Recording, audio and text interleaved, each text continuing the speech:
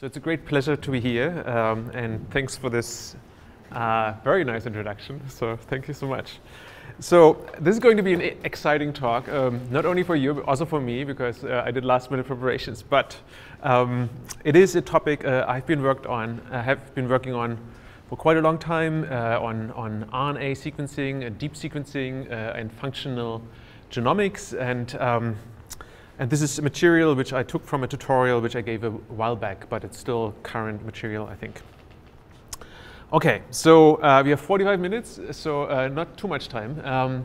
I give you some very basics of sequencing. You probably heard some of it, but I give you a little bit of historic perspective. I give you some RNA-seq basics, some chip-seq basics, and maybe some ideas on integration. So I guess it's a bit more biological than maybe the others, but I think I would like to explain to you what these sequencing, what deep sequencing can give you and what it cannot give you. So you can actually, when you build a model, if you do the right statistics, what are the assumptions and what do you need to know about the data, right? And please interrupt me anytime. So I mean, we have tons of time, I guess. So you just ask. This is most important that you understand it.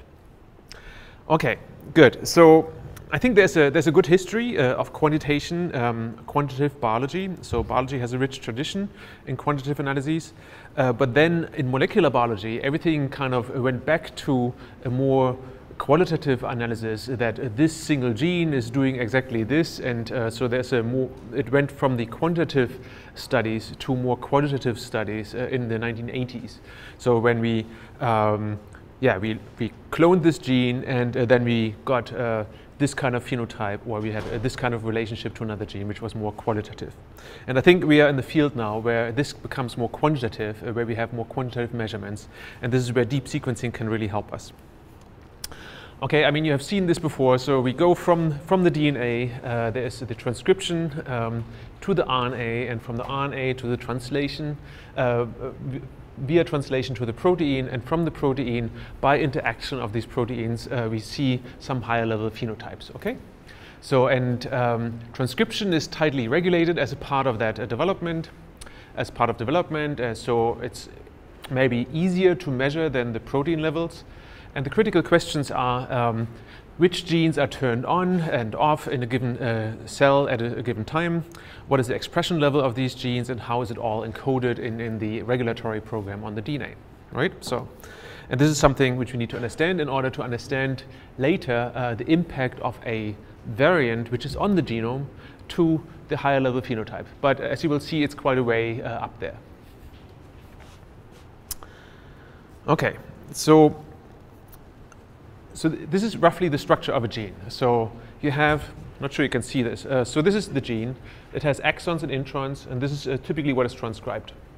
And then there's regulatory parts, the cis regulatory part, and there's a long-range regulatory parts like enhancers and so on. Okay, so, and typically biology has been considered, has been looking at understanding these different, the genes and exactly the architecture of these genes and the regulatory program. So I guess to understand the structure of the gene, one first needs to sequence the genomes. And this is what I think maybe from 1980 to 2000 really happened for the human genome. So there were some technical advances to sequence a single genome, and this was a human genome. So then I guess people understood, yeah, I guess actually you have to do a bit more. And sequencing one genome is not really enough. So, and then is when this ENCODE project started. This is the Encyclopedia of DNA Elements.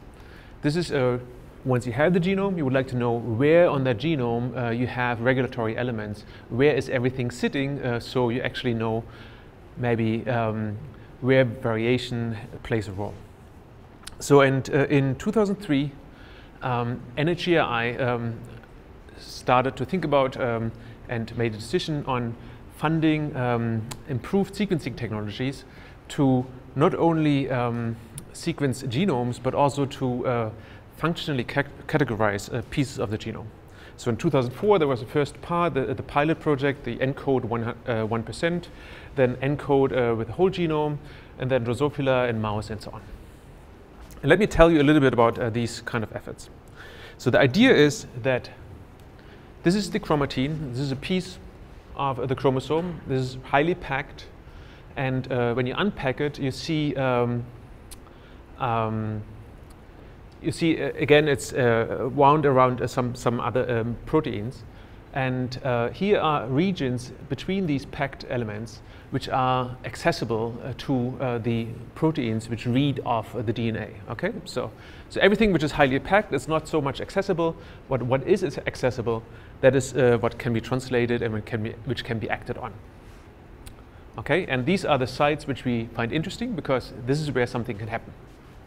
Okay.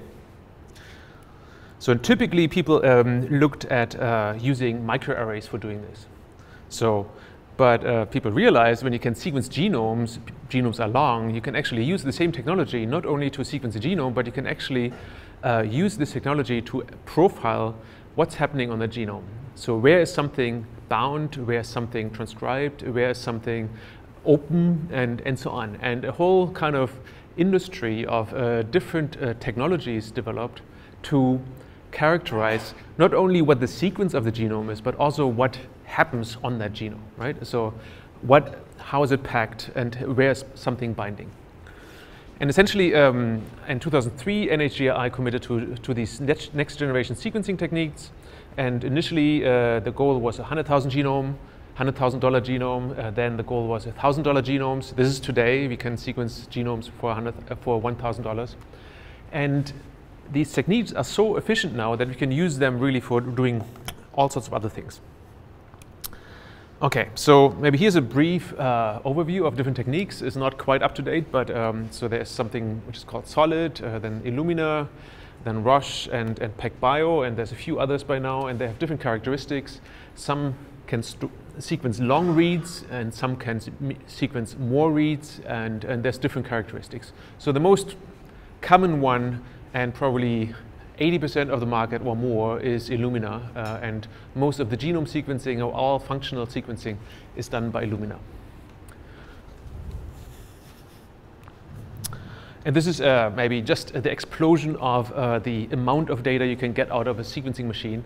And I stopped this curve here in 2011. It's continued growing, and roughly the characteristics are the same. So we get reads which are about 150 nucleotides long. The number of reads got larger, and the cost got a little bit lower. So, but roughly it's about 2 times the 150 nucleotide reads which we get, and one library is something like $600 to $1,200, but you get maybe more reads now than you did get in 2011. Okay, let me tell you a little bit more about this. So, or maybe let's put an overview on this first. So on the one side, you might want to do a more global analysis, and this is what maybe you have to sequence a genome. You might sequence multiple genomes, so you can actually compare genomes. You do something like comparative genomics. So then you can try to characterize maybe an organism in general. You might want to find where are the genes, what are the transcripts, what are the encoded proteins, and so on. So for this, you need to sequence maybe the transcriptome of a few cells from that organism, and then you have a set of transcripts. Or you can maybe try to find out something about transcriptional regulation. Or you can get more specific, then you can go maybe in specific tissues, or you can look for interactions, and you can really try to understand the transcript, the transcriptional regulation. And maybe you can go into a specific individual and try to understand a single variant, what kind of influence a single variant on the genome has on the gene expression for one gene, right? So, or on a specific phenotype of that organism. So, and what we need here is long reads, because we would like to assemble the genome. What we need here is shorter reads, but many of them, because we need to count something. Here we would like to have something quantitatively measured. Okay. Any questions so far? Maybe it's trivial, but let me get there. Okay. So now, what we can use the sequencing technology for is not only to sequence the genomes, but we can do the counting. And the question is, how what do you count? And there's a lot of biochemical preparations you can prepare a library with. So there's something which is called chromatin immunoprecipitation, mRNA extraction, metal-sensitive DNA preparation, or other ways. And I will describe two techniques. One is called ChIP-seq, and the other one is RNA-seq. And you've heard about RNA-seq quite a bit, and maybe I make it a bit shorter, and we still have some work on ChIP-seq. Okay, so I think it's important to keep in mind what the goal is, and to understand what kind of technique we use and what kind of analyses are necessary for this type of data. So let's say you're interested in sequencing a genome. Obviously, you have to sequence the DNA, and then you do something like assembly. If you're interested in a genomic variation, you need to sequence the DNA, you need maybe to assemble it, and then align, and then detect different genomic variants. Or you can sequence the DNA, align it to the DNA of a reference genome, and then detect differences and find variants. If you're interested in finding new genes or transcripts, obviously you need to sequence the RNA, then you can assemble it, and then you know what the RNA is. Or you can sequence the RNA, align it to the DNA, and then detect what transcripts might be. You could be, and this is all qualitative. So let me see. Yeah, this is qualitative. You could also go from you might also be interested in gene expression or transcript expression, and this is more quantitative. You sequence the RNA, you align to known RNAs and then count, or you sequence the RNA, align to the DNA, and then count the gene expression. And then there's more complex techniques like RNA protein binding assays, which I will tell you more about later. Okay, good. So I guess in the previous talks, you probably have seen this many times, but the idea is in RNA-seq that you have a pool of RNAs, and that you select a subset of the RNAs, for instance, all those which have a poly-A tail, which are processed in a certain way. Then you fragment these RNAs in a certain way, and then you align, then you sequence, and then you align it to the genome. Okay? So in the end, based on these quantities, you would like to know what is the fraction of RNAs which were originally in the pool of RNAs. In ChIP-seq, it's different. You decide on a specific protein, and you would like to know where the protein is binding to the DNA. And that's the first decision. So then you do you cross-link that protein to the DNA, and then you have two ways to process the sample. One is where you take the protein, you have an antibody against this protein, you can pull out pieces where the DNA is bound by the protein, and then you follow this protocol and find out where the protein has been bound on the DNA. And then you do the same kind of protocol where you don't have this antibody, you still pull out something and you align it against the genome. Okay? And then essentially you compare the profile from this one and this background distribution with each other, and find out where there's an enrichment of these fragments. I'll tell you more later. So generally, or overall, there's different stages in which you do the analysis. The first stage is more like the mapping stage. You have either contiguous reads, so it's a little piece which matches directly to the genome, or you have spliced reads which go from exon to exon, and there's a gap in between, so it's a bit more complicated. Then you need to aggregate and identify pieces. For instance, in terms of RNA-seq, you might want to identify where's an exon, where's a gene, where's the beginning and the end of a gene.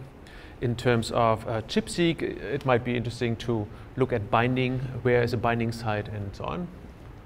In the next step, you could find maybe motifs, you might determine the expression levels, you might look at differential expression, you might find new genes, and so on. And eventually you would like to integrate these different pieces with each other and build a joint model, or at least have a joint analysis of these data sources.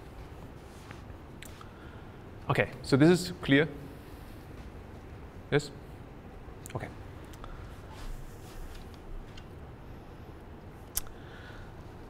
Okay, so when you think about RNA-seq, it's actually important to understand what is actually happening there. So, and this is what I'm trying to get at in the next few slides.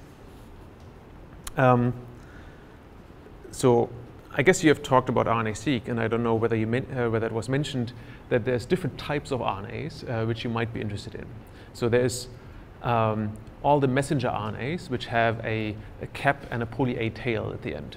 So, and most RNA sequencing actually targets those and only tries to find and sequence these messenger RNAs.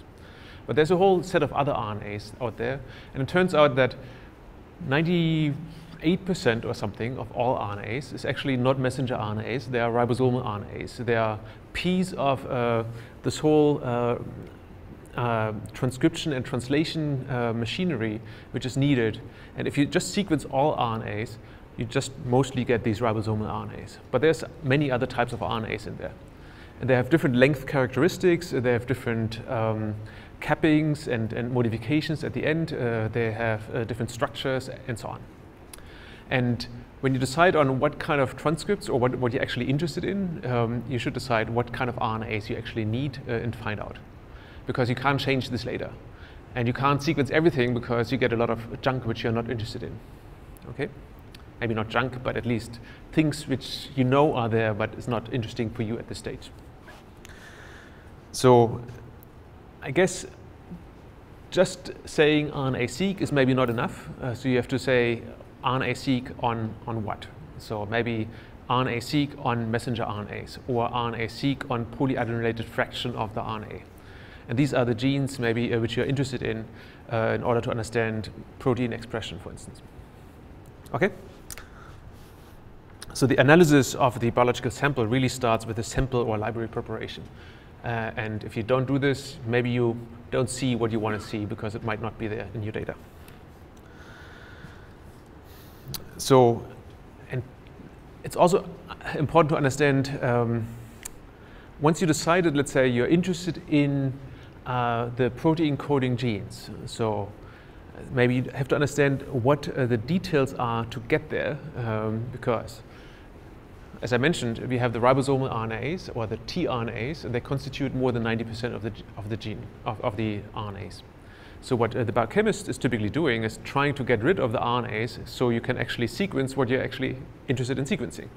But sometimes it works better, and in some cases, sometimes this removing of the RNAs doesn't work as well. So you get artifacts in your data which are related to the efficacy of removing these RNAs. Or you get artifacts which are related to the process of digesting these RNAs. Okay? So you might choose to ignore it, but actually this matters a lot when you look into RNA-seq analyses. So you find artifacts which come from removal of RNAs. You have other preparation techniques, and they all leave a certain trace in the data which distort your RNA-seq data a bit, at least. And maybe it wouldn't matter if it is always the same, done in the same way, but it's typically not. If you do the same protocol today and tomorrow, or a different person, you get variability between these protocols, and you find variability which you have to model in your approaches. So something like batch effects and other things you really have to take into account, otherwise you find a lot of variability unexplained. Okay, so let's say everything worked well. The biologist has done the RNA-seq library preparation, things went onto the sequencer, and then at the end you get your reads, and now what? So the first thing you could do is you can just take these reads and assemble them into maybe a longer sequence. And if you have long reads and you've done it well, you get maybe a piece of genome back. Typically, it's not that easy. So we're interested more in RNA, so it's typically the genome is known. Let's say this is the genome, and this is our RNA, and we have to find these reads back in the genome. Okay? And this is what's called alignment or mapping. So the difficulty here is not necessarily that it's complicated, but it's more like it takes long. So, and it's more a an engineering problem at this stage, I would say, to find for all of the reads, all the places in the genome, and in the end count where are they. So just to give you an example, right? So when you look into a single sample, we might have hundreds of millions of reads of short length, which you have to find in the genome. And then you have a long map where all the reads are, and then you have to count. So, and processing this is, yeah, really a computational challenge or an infrastructure challenge. You need fast hard disks to access the data. You need to have reasonably fast compute to do this for millions and billions of reads. So we have done a project where we have maybe 5,000 samples. Each sample has maybe 200 million reads, and this is about maybe 100 terabytes. And just reading the data once takes days. So I mean, this is something to consider when you do larger scale projects, which in the end you need to do in order to do an association study, right? So you need thousands of samples. So here's some mapping tools which people have used. Essentially, it's solving that problem, but I don't want to go into detail here. Maybe here's just one idea how this can be done better. You can build an index data structure for such kind of sequences, and then you essentially have a big table for every single k-mer which you find in the genome. You can see when you have a read, where in the genome do I find this k-mer? It's a big table. It's a lookup table. And then you can see, okay, maybe part of that read maps here. And then there's extensions to this where you have spaced seeds, which makes it arbitrarily complicated. And there's a whole industry out there generating new data structures based on Boros-Wheeler transform, for instance, which is very efficient, and others. Okay, good. So now let's say we have aligned the reads. Somebody gave you something which is called a BAM file. You know where the read aligns against the genome. Okay, what's the next step? So we have the reads, we have the alignments, and now let's say we can just count how many reads do we have in one gene. So this would be the first test, the first summary statistics. And maybe if you have two different conditions or multiple different conditions, you could ask, okay, there's a significant difference between two counts in condition A of that gene with condition B of that gene, right? The alternative is you might directly assemble these genes, these reads. Then you get something like transcripts. You can quantify these transcripts, and then you can do some analysis, some significance testing. Or you do something like in the middle, you align the reads, then you look at, okay, where is there maybe an exon, because here is a bump of reads maybe in one position. And from this, you can identify transcripts and then quantify. So these are some common analysis steps of RNA-seq data. So now gene expression. Gene expression, I mean, you've probably received big matrices with gene expression values before, right? So, but I would like to point out maybe some concepts and some problems. So maybe you haven't thought about yet, hopefully, or maybe you have.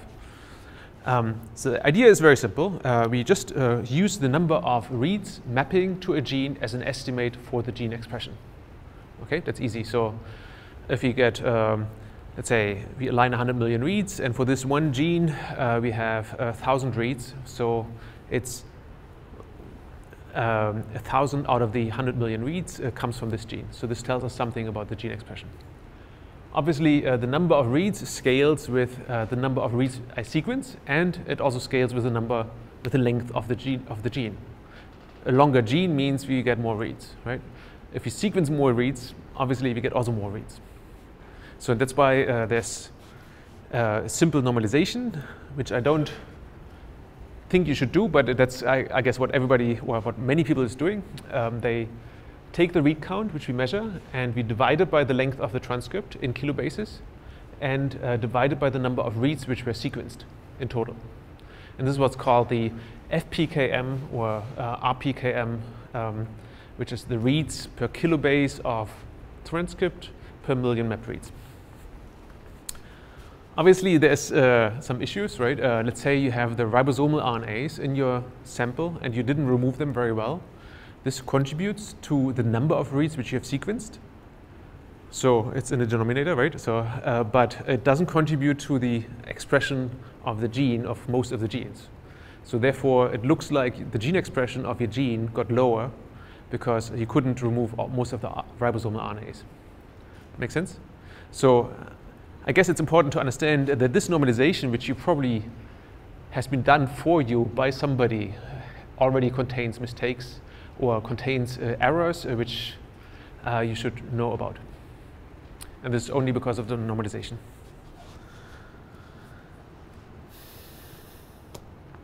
So, okay, here's again the idea. The RPKM values strongly depend on the expression of the highest genes, and this would be, for instance, the ribosomal RNAs. And you have to better normalize it. Then there is also an effect of genomic variation. Let's say this is your gene, exon, intron, exon, and so on, right? This would be your RNA-seq coverage. If you had a normal, let's say, reference genome, you count the number of reads for this one and say 1,000. And now let's say in a different individual, there's a deletion in the genome, and this piece is missing. Okay? Obviously, you get fewer reads. But is it different gene expression? I don't think so, because essentially the gene has the same height here, it's the same expression level, just some piece of the genome is missing, and hence we get fewer reads. So you have to think about whether this really means differential gene expression. Maybe it does, but it depends really on your question.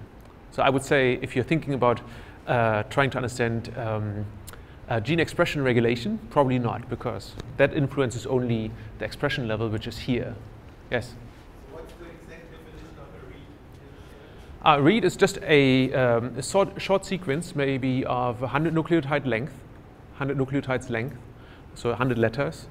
And that is a small fragment which was generated in this biochemical process along the way. And they are randomly sampled from the RNAs, from the RNA sequences directly, or from the DNA. So why are longer sequences more common? So longer is better, mostly for the reason that you can more accurately align these reads. Because let's say you have only a 20 nucleotide sequence, it matches typically to more than one places, sometimes to thousands of places. So, and with 150 nucleotide, or maybe let's say with 100 nucleotides, you can map about 90% of the reads uniquely. So with 150, maybe 95 or something. So, but to get it to 100%, you really have to have really, really long reads. Okay? More questions? Okay, good. So and sometimes you have, I don't know whether you see this region here, so this is gray. Here's another gray region. So let's say you have two different versions of that gene, and they differ maybe in this little bit here at the end. And maybe in a different individual, the gene is expressed in the same way, except the ratio of these two transcripts, these two versions, is slightly different. So do you call this differential gene expression? To think about, right? So, and ways to attack this is maybe to remove the regions which contain these variabilities. Maybe also remove this region and don't use it for counting. So maybe more tricky is when you don't have a deletion, but you have, let's say, a mismatch. So you have a SNP in this position. Then the reads in this position don't map so well because there's a mismatch because of this exact mapping strategy which is often used. So for some reason, the coverage goes down here because you have a SNP here. So if you're interested in QTL analysis, which associates gene expression with SNP presence or not, right? Then the position or the SNP itself is a confounder to the gene expression because it changes the gene expression value. But this is nothing to do with gene regulation, but it's only a confounding factor because you can't align the reads in this position. Okay, does it make sense? Good.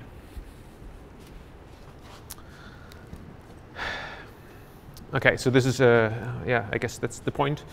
You can have a SNP or you can have a deletion, and then there's more sophisticated techniques which can align these reads to the genome, not only by exact mapping, but also by taking these single nucleotide variants or deletions into account during the mapping.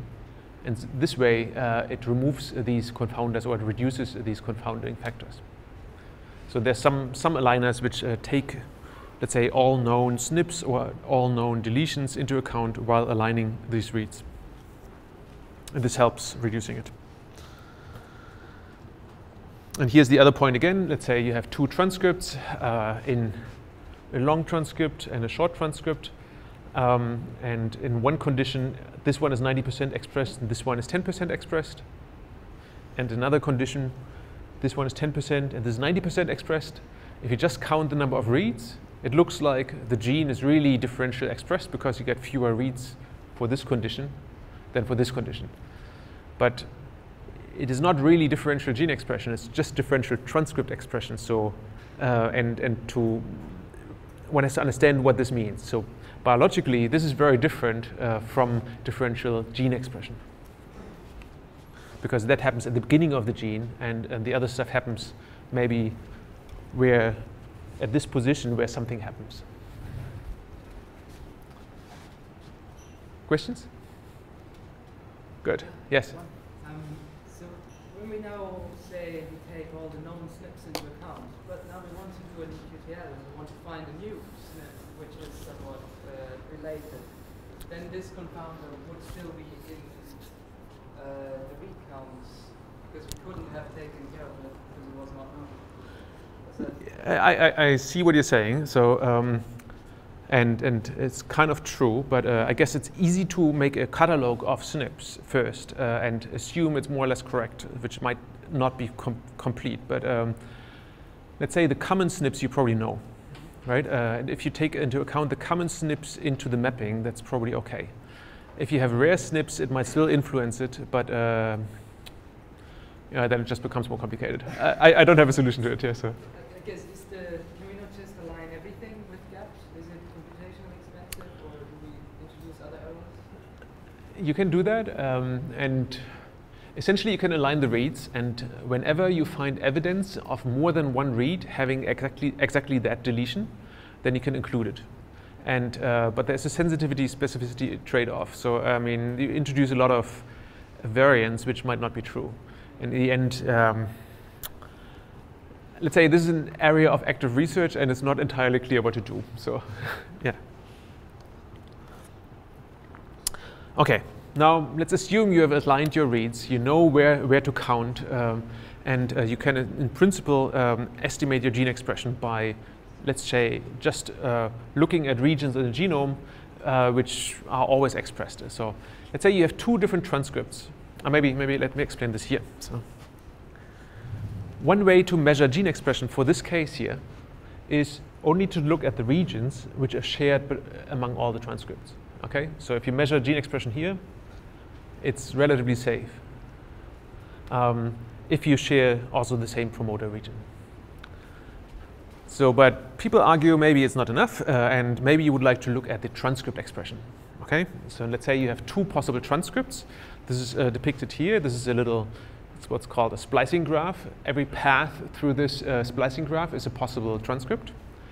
And this is the read coverage, which in this case has been simulated in log counts. And both transcripts here have a read coverage of 10 on average. So, and I guess what you see maybe is here it's a little bit lower than the rest, right? Essentially what you have to do is you have to fit the coverage to constant pieces which correspond to these exons or this exon combination. Essentially it can be written down as a little optimization problem, right? So you have something like the read coverage which you observe, and you have a linear combination of transcripts times a weight. This is like the mask of where an exon is. This is the weight for the transcript, and you have a linear combination of this. And you would like to have that linear combination close to the observed read coverage, and you like to minimize over all possible combinations of these transcripts. Okay, so it's, I mean, this is the squared error. It's not the best for this case, but it's easy to understand. So essentially, these are these pieces here, and you would like to estimate the abundance of the two transcripts such that the red lines roughly match on these segments the black line.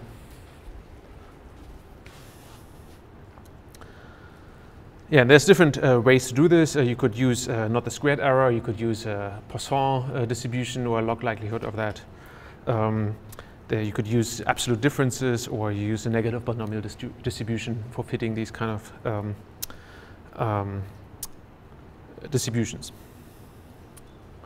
So then I guess the next idea would be to not only take the gene expression, but to take the transcript expression as the phenotype, right? So we know what the transcript expression is, but it's important to keep in mind that this is only an estimate, and the variance of that estimate is tricky, because maybe you have two transcripts which are very similar. The variance for that estimate is going to be very high, and typically we try to avoid it, to have something as a phenotype which is the outcome of an optimization. Ideally, we would like to have a phenotype which directly measures, maybe by counting, what, let's say, the expression of that transcript is. So for instance, in this case, we could count, for instance, how many reads go from here to here, and compare this with how many reads are in this area. Okay, this is just based on counting. It doesn't need any inference, it doesn't need any optimization, and that's a better phenotype. Maybe that ratio, or, I mean, so there's some things to be considered, right? So I'm not very exact here, but I just want to make you aware that taking the outcome of such an optimization problem is not the best to do. So the solution might not be stable, and it might not be unambiguously solved, and the read coverage is also not constant over the transcript, and so on. So there's a few issues here. And I would like to point out, I glanced over the choice of the aligner, but actually that's one of the most important choices you do. So let's say you align your reads with tool A, and you align your reads with tool B, and then you run another tool on top of it, for instance, for quantification or for transcript reconstruction or something. It turns out that the results are quite different. So the alignment step is surprisingly important for doing any kind of analysis on top of it. Maybe it's not too surprising to you, but I guess for the community it was really surprising when we did this kind of analysis. So here's maybe different aligners, which we did in some comparison. And then there's different filtering criteria applied to these alignments. And this is the accuracy of reconstructing a set of transcripts from these RNA-seq data. Okay, and you see it's, I mean, if you happen to use blood in this case, it's probably not the best idea. If you happen to use, which one is that? This was top hat in this case, and I think the other one is star. Then it actually worked pretty well for transcript quantifications. Okay. So, as an implication, you should understand, if you take an alignment which comes from person A who did the alignment and try to compare it with the alignment or quantifications which come from a BAM file which is done by another person, these are not necessarily comparable. So typically you would first need to align them in the same ways, using the same parameter settings, using the same platform, everything. Then you can quantify, otherwise you just introduce new batch effects. Okay? And typically this is what needs to be done, and this is what is a lot of work. Okay, good. So I've described the read mapping, maybe transcript identification, some expression levels, differential expression I haven't explained, but it's more or less straightforward.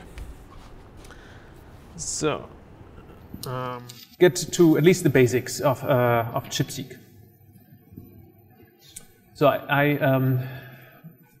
so this is the DNA, and this is the histone, and the DNA is wrapped around these histones, And when it's wrapped around the histone, it's kind of inactive and it's harder to access for other proteins. So, and typically the active parts of the genome are maybe the enhancers or promoters. They lie between these histones.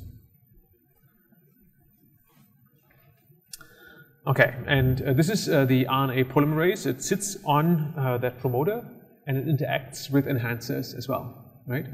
And to understand how this thing works, you need to understand where enhancers and where these promoter elements are. And where, for instance, that transcription factor here is. So typically the transcription factor has a little tag, and this tag can be recognized by an antibody. And you can fish out these antibodies later. Essentially, the ChIP-seq experiment works like this. You take this kind of as maybe the machinery as it works. You cut the DNA randomly into pieces, and then you fix the proteins to the DNA. There's a chemical which cross-links it, so it makes it fixed. And then you have an antibody which pulls on some of these epitopes, which can fish out specific transcription factors or specific things which sit on DNA. And here you see, this is the antibody, you pull it out, all the rest goes away, and then you see essentially this piece of DNA we can sequence. Okay, this is roughly the ChIP-seq. And here it is in more detail. So there's many different versions of this. What I explained is ChIP-seq. This is for a specific transcription factor. You find out where the transcription factor binds on the DNA in this specific cellular context where you look at. So there's something related to that which is called a DNA-seq. DNA-seq is like, you don't need to look at one specific transcription factor. You look at all transcription factors at once and you ask, where is that chromatin open? So where is actually space, so actually something could sit there, right? And this is a chemical which is called DNase. It's digesting DNA and can only digest the DNA if it's not protected by these histones. So, and then there's, so this needs millions of cells. And then there's new versions of this, ATAC-seq and MNase and FAIR-seq. And they, some of these only need 50,000 cells. You can actually do something on very small amounts. And this is, I guess, roughly the difference. And these are the developments in the last few years. Maybe this was 2008 or something. This is 2016 or 15 here, right? The data roughly looks the same. So you get maybe at a, yeah, you can work with fewer cells and can be done on tumor samples and so on. Okay, so here's an example. So typically what you get is a peak like this. So this is a piece of genome. Every single dot here is one read which maps to this region of the genome. And if you, this is a transcription, this is ChIP-seq against one protein, which I don't know which one, maybe NRSF, and it identifies binding in one specific exon of a gene. And what you see is there's a big peak with many reads in this location, okay? So, and when you look at multiple of those cases and try to identify what makes it bind there, you see that this motif always is near that position here. Okay, so and essentially by looking at the top, I don't know, 100 or 1,000 positions where you find such peak, you can do motif finding and you find something like this. So this is a particularly nice case, right? So why is that important? Let's assume you're interested in something like a QTL, right? And you find a SNP which is here and a SNP which is here, which you can't distinguish because they are linked. Which one would you choose, right? So, I mean, I find it quite easy. You would choose this one which lies in some area where there's a binding site. So this is, I think, what this data is most useful for. So you do large collections of binding assays, you know where these proteins bind, and then when you do your association studies, you look into these regions and, let's say, use it in a clever way. maybe I shorten the middle part here and just come to that end.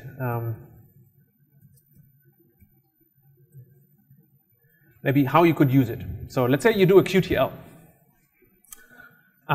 You could ignore all that functional data and just for now, you do the QTL, you get a list of SNPs where, let's say, this variant is correlated with gene expression of a specific gene.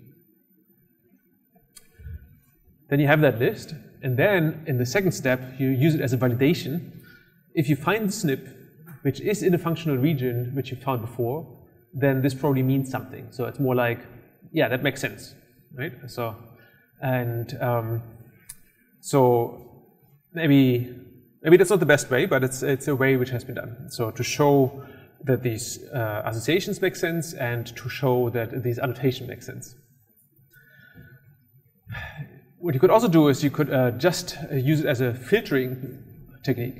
So you look at all the variants, all the variants which have a functional annotation, so which are overlapping with some binding site, with some motive, some way where you can say, okay, probably it makes sense. If a SNP would be here, I could explain why it is here, right? So use it as a filtering, and all the other variants I just remove and don't look at it. So and then I perform my QTL. I have increased power because I got rid of 90% of these SNPs. I need a smaller sample size. So that's why this technique is probably good if you have a small sample size or if you have rare variants, which you would like to understand. So I call the first one a posteriori, the second one a priori, and maybe the third one, I didn't have a good name for it. Let's call it in situ. So we do it during the inference. So I think one important bit is to understand not only that there is a functional annotation, but maybe that a certain type of functional annotation has something to do with the effect. So let's say the transcription factor binding of one specific transcription factor is affected by a certain SNP, by what you're interested in. So we could learn a weighting for different annotation types, and then while performing the associations. So essentially we do this filter in a somewhat adaptive way. So we say something which we know has an effect we keep in as an annotation, and something which we have never seen as an effect we remove. And this has been proposed by Joe Pickrell recently. Okay. So I skipped quite a bit here. Let me just go to one piece I would like to mention, maybe if I have a few minutes. So we do a ChIP-seq, and one track of ChIP-seq is the binding of one specific protein, one transcription factor, and so on. Now, there's a few hundred transcription factors out there, and you can obviously measure them all, and this is what ENCODE tries to do. So for a large number of transcription factors, you can find out where they bind. But you can't do this on your typical genome. I mean, if I sequence my genome, I probably cannot do ChIP-seq on every tissue, on every protein. So it's just too much, right? So, but for ENCODE, they have done it. And essentially, you get a large number of tracks here. And what you will find is that they all correlate a lot, right? So, I mean, they're not completely independently binding.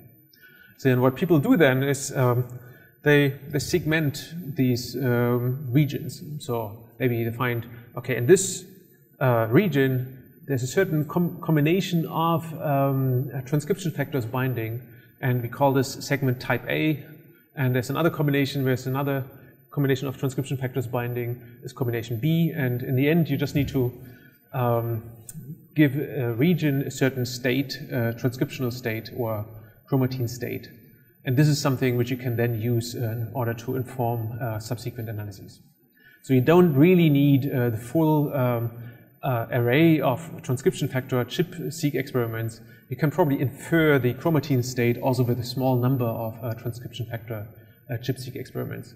Or you probably can even go from one organism or from one individual to another and assume probably is the same combination of states at this location. Okay, does it make sense? Yeah? So I think I'm essentially at the end here. Okay, yeah, maybe acknowledgements. So this was a tutorial which I gave a long time ago with Ari Motasavi, and there was help from quite a few people in my lab. And there's maybe another piece of news I would like to share. This is the current view when I go to work. So in New York, I live on this little island here, and work is like somewhere behind this building. And soon, I guess, the work will look slightly different. And I'm going to move to this place, which I don't say where it is, but you'll find out soon. But so what's not changing is the type of work which we're doing. We do machine learning for phenotyping from medical records. We are interested in cancer. We're interested in large-scale genomics and decision support systems and gene regulation. And if you are interested, or when you're looking for opportunities, maybe come to me and talk to me. Okay, thank you.